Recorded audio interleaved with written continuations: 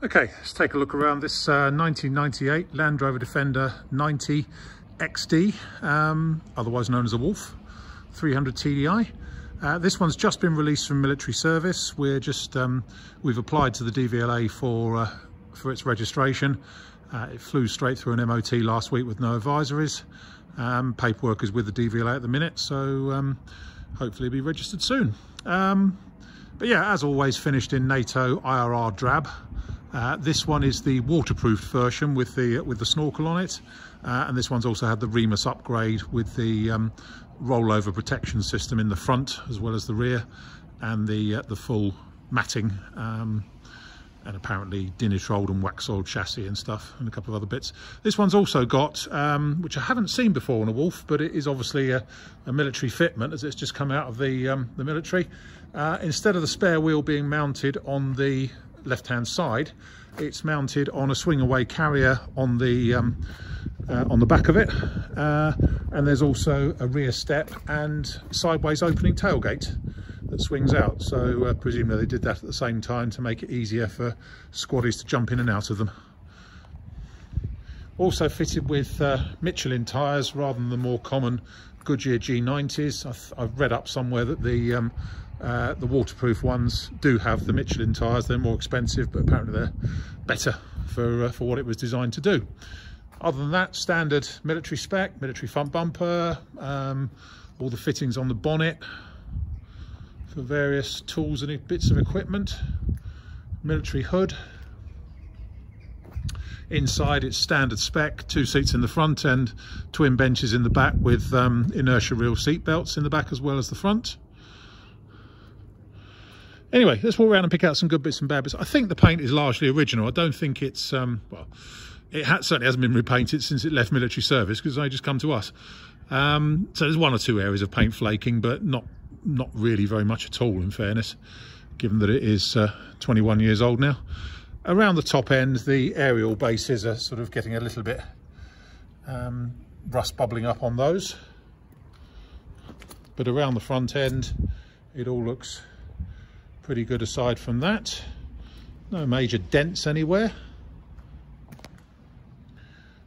Still got its tyre pressure markings on the wheel arch eyebrows. Now, we did take some photos underneath, which are on our website, of the chassis while it was being MOT'd, but I'll show you in there now. I must admit, if that chassis has been undersealed, it was a damn long time ago. Perhaps this one escaped the underseal. Up here on the scuffle, near side, all looks pretty good. A little bit of paint loss on the screen rubber. I'm sure that camouflaged them immensely, painting a screen rubber green. And a bit of paint loss on the mirror arm there. But it is authentic, you know, it's authentic military, this one. Modesty covers lost a couple of chips of paint down there, and there's a bit of quite heavy electrolytic reaction on the back of the door frame there. Inside, as I say, all its military kit is present and correct, including the map light, which works. There's the front rollover protection system bar. It's got storage in it for a couple of, I think they're SA-80s rifles. Passenger seat, a couple of marks on it, but it will clean up. It's not split at all. And as I say, we've got the matting system in there as well. It's all really exactly as it left military service.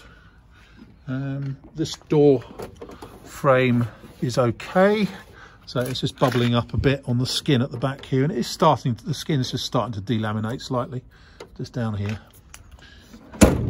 Near side rear wing, all good. Hood side, all good.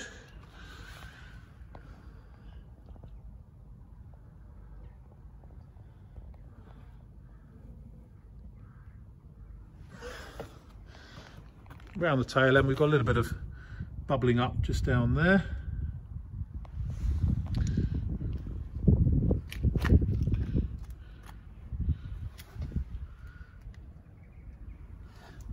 around on this side. We're missing, looks like it's missing this plug here. There should be there's a blanking plug there, and it's missing on that side, I think. Not sure what should go in there. It's got the NATO tow hook and the NATO towing socket down there.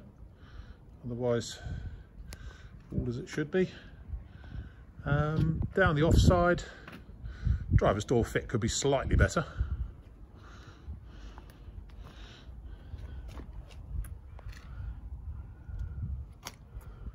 Go along there, down there. Slight blemish just on the wheel arch just there. But again, hood side all nice. And look underneath there.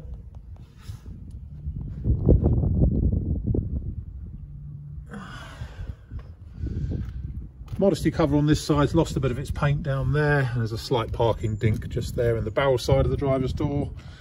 Bit of paint loss on the edge of the bulkhead here, and a dent there, obviously where this door has swung open into it.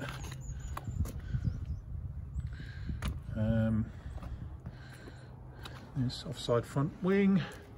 And again, we'll have a little look underneath there. And up here on the scuttle.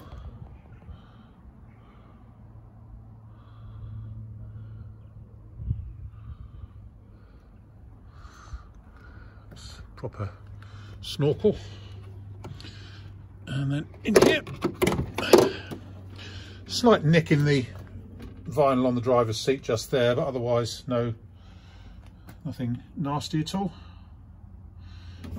Yeah, this door has sprung out, has been caught by the wind or something, because it has bent the retaining strap bracket a little bit.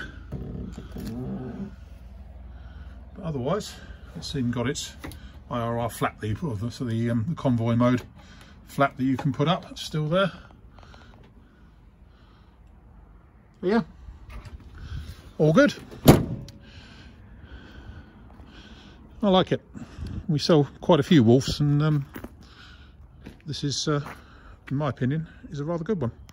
My name is Simon. You can reach me in the office on 0118 907 1495, or you can go to our website, which is www.moto-drome.com. It's moto-drome.com. End.